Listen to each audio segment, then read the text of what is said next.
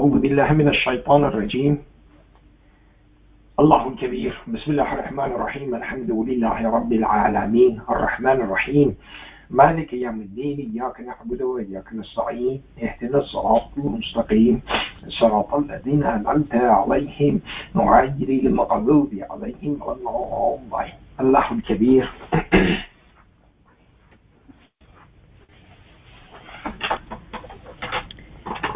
Again, we are grateful to God for giving us this opportunity that we have today, and this is a huge honor that God has bestowed upon us, and we are indebted eternally to Him that we are here and we are alive, and we have this opportunity and this chance that we can make contact with our Creator and grow our souls and get closer to Him, and that should be our goal and our aspiration and hope that we get closer to our Creator and make sure that we are grateful to Him for this occasion.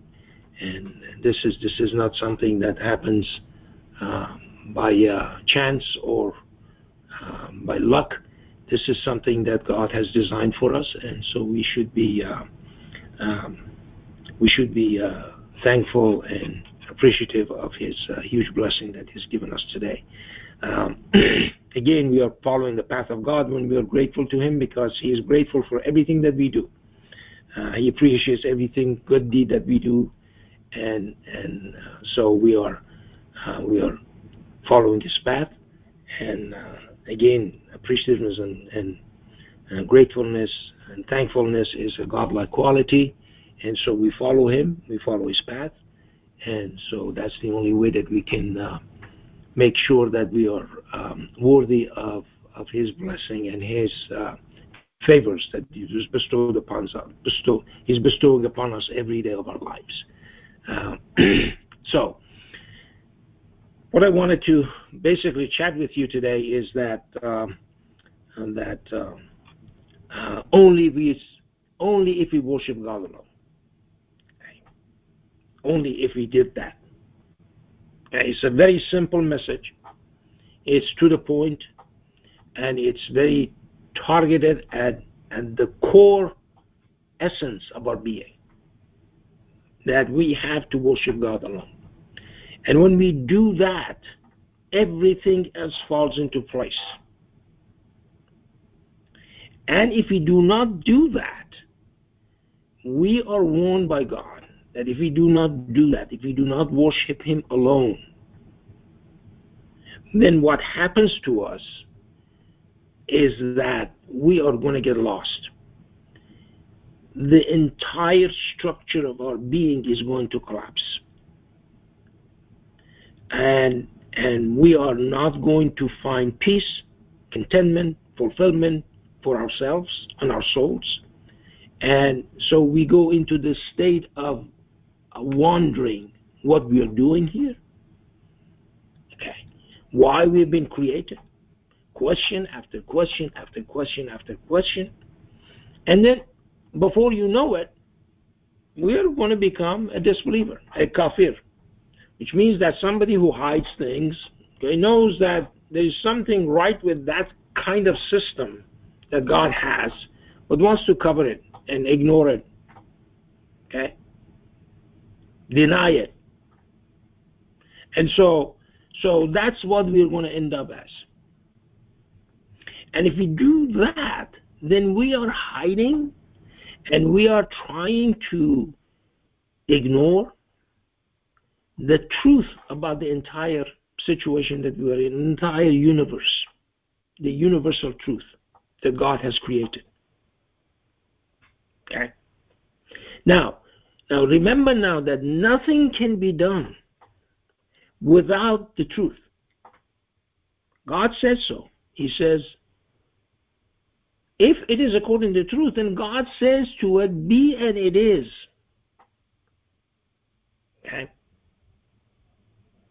The truth creates things.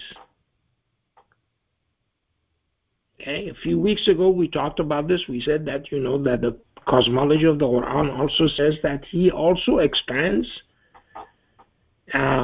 matter. Okay?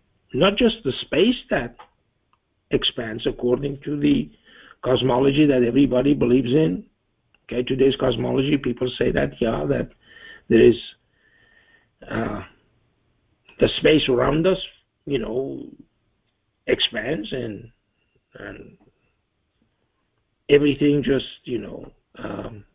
gets bigger. Okay, but also he creates more mass. He creates more matter. He creates more space. He creates more land.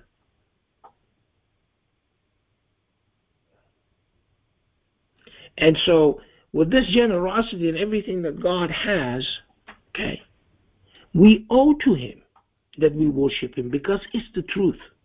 Worshiping God is the truth. And we, as believers, have to gravitate towards that truth. Okay? And so I've said this so many times, and I'm going to repeat it again. Okay? That one of the cornerstones of worshiping God alone is your contact prayers.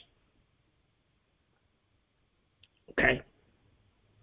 Do not miss your contact prayers. When the time comes, make sure you do that first. Okay? It could be your dinner time. It could be that you're watching some program that you really like on television. It could be something you really don't want to do besides that, and it comes up. Okay.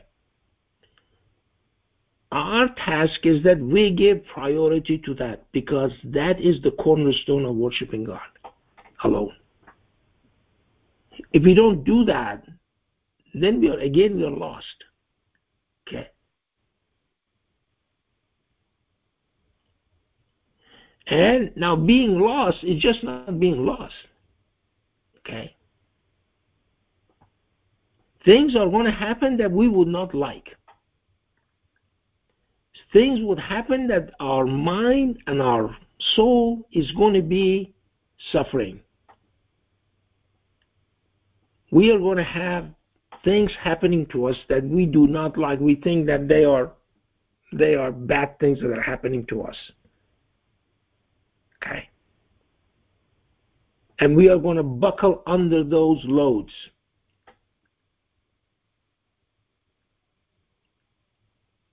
So when the time comes, that has to be your priority. Because that is the vehicle by which you can actually make contact with your Creator. And if you miss that opportunity, okay, and give priority to other issues, then you're in trouble.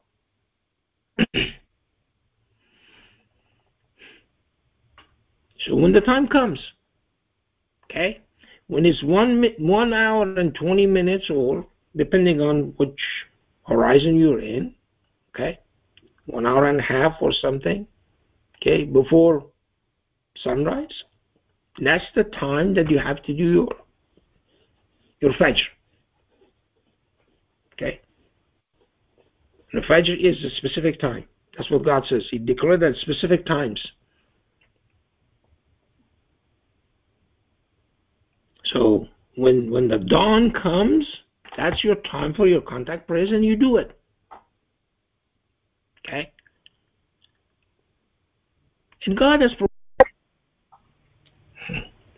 So we should be doing this with love, eagerness. Okay? Rush towards it. Again, when the time comes at noon, when the sun goes to the highest place in the sky, starts its decline, that's the time for the declining sun prayers. That's a time, that specific time. So we do that. An hour and a half, an hour and 20 minutes, depending again on your horizon, okay? Before sunset, that's your middle prayers. Okay?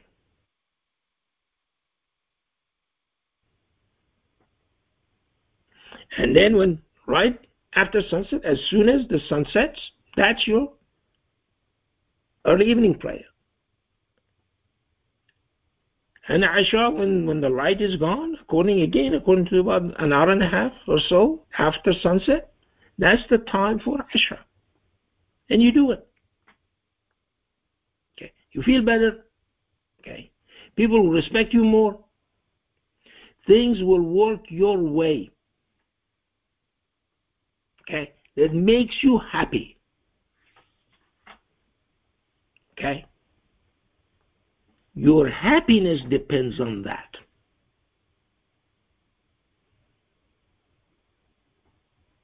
Otherwise, a thing will happen in your life that you do not like, as I said. Okay. That makes you, that bothers you. Okay.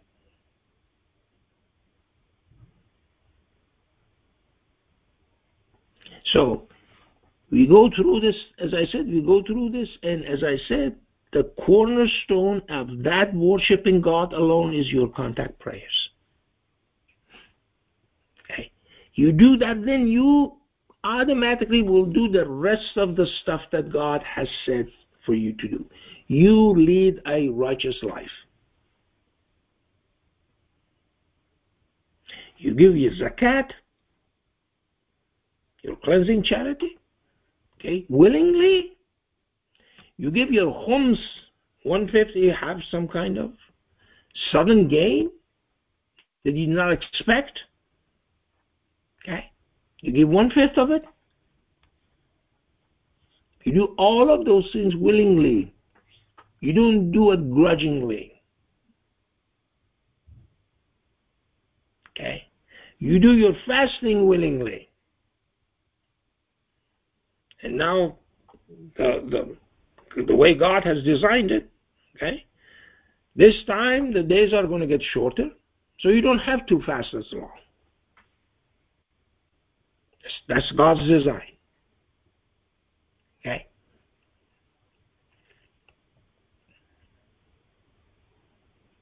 So when we do these things, okay, then everything will automatically fall into place. But if the foundation is not correct, if we are playing around when the time comes for prayers, if there's a really nice program that you're interested in, okay,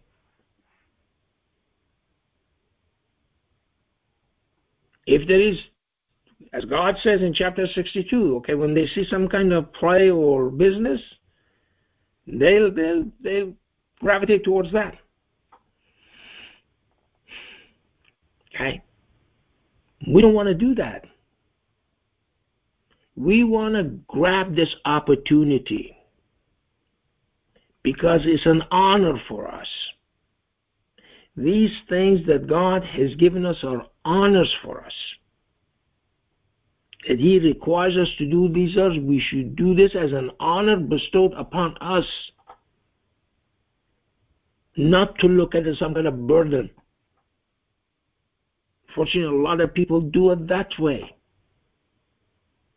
We should be honored. Okay? When God tells us to do something, it's good for us. We should be honored by that attention that God is paying to us. This love that is bestowed upon us. The kindness. The generosity.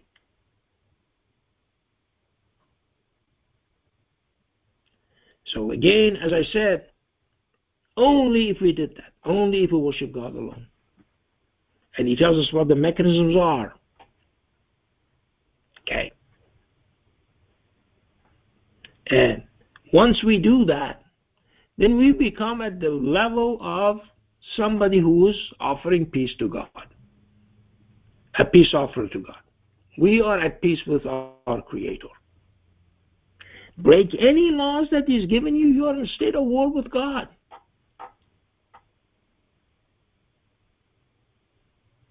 Okay? When He tells you something, He means it. So many times in the Quran, تلك حدود الله فلا تقربوها. These are God's limits, do not approach them. Okay. Somebody who worships God alone knows that and would not do it, would not approach it. Somebody who's then you reach the status of having no doubt. That's what God says. And those are the faithful. Okay? The believers. Al-Mu'minun.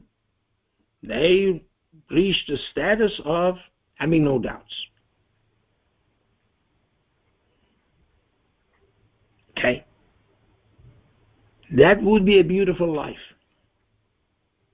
Otherwise, a life is going to be a burdensome life. It's going to be a life that things that happen to you, you're going to buckle under them. Okay? You look at the whole universe differently. Okay? Things that happen in that universe is going to be burdensome for you. It's going to be disturbing to you. Believers go through the same thing, but they come out strong. They pass those tests with flying colors. They never buckle under them because they know who God is.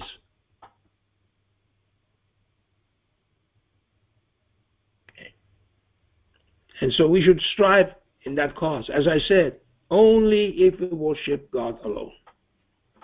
And I told you what the mechanisms are. And so I'm going to stop here and